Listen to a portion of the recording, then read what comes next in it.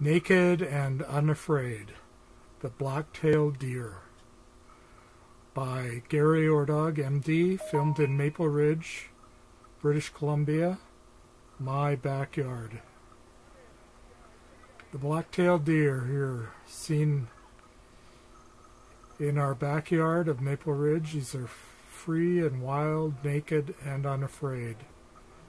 They're grazing in a blueberry patch here in the backyard and are unperturbed by my presence and other human presence, and just keep feeding and do not run away. Deer are browsers. During the winter and early spring they feed on Douglas fir, western red cedar, red huckleberry, salal, deer fern, and lichens grown on trees. Late spring to fall they consume grasses, blackberries, apples, fireweed, salmonberries, salal, and maple. The mating or rutting season during November and early December occurs when the bucks can be observed running back and forth across the roads in pursuit of the does. After the rut, the buck tends to hide and rest, often nursing his wounds. They suffer broken antlers and may have lost weight. They drop their antlers between January and March. Antlers on the forest floor provide a source of calcium and other nutrients for the other forest inhabitants. Bucks regrow their antlers beginning in April through to August. And here you can see that these black-tailed deer are basically naked and unafraid, as the title suggests. And I am several feet from them, but they are not running away or not even noticing that I exist. The gestation period for the does is 6 to 7 months, with fawns being born in late May and into June. Twins are the rule, although young does often have only single fawns. Triplets can also occur. Fawns weigh 2.7 to 4 kilograms, 6 to 8.8 pounds, and have no scent for the first week or so.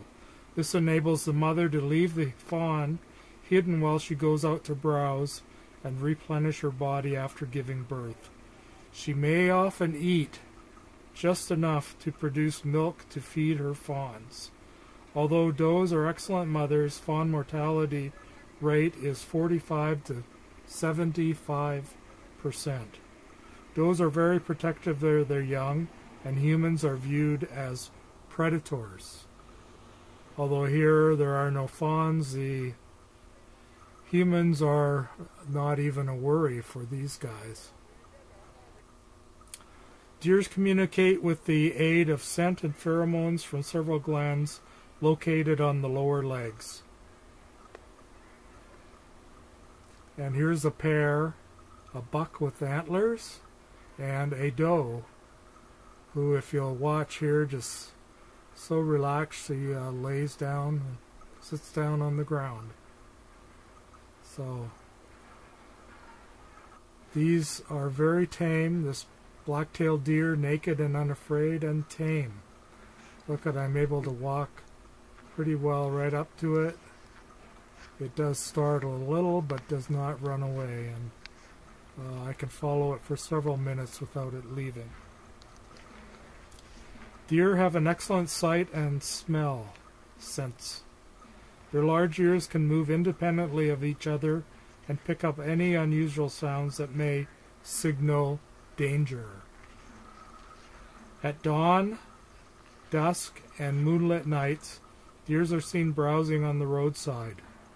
Wooded areas with forests on both sides of the road and open grassy areas such as golf courses attract deer.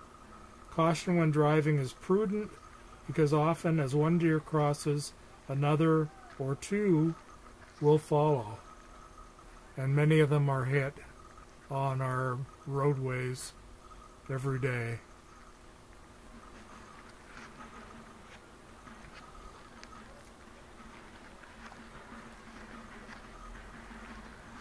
If you watch, this doe stays under the tree and really does not run away or even try to hide.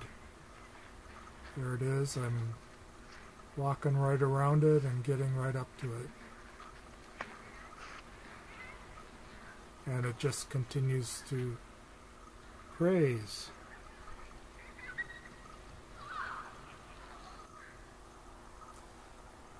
So the blacktail deer here, this is, as I described, the feeding area is a golf course. Locally, this is all taking place in Maple Ridge, British Columbia, Canada. And these deer are naked and unafraid.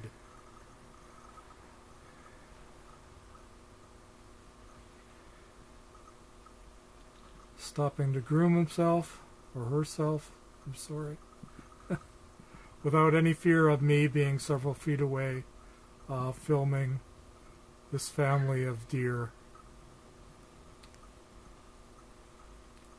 Again, the big ears, multi-directional on each one, can hear sounds very, very well.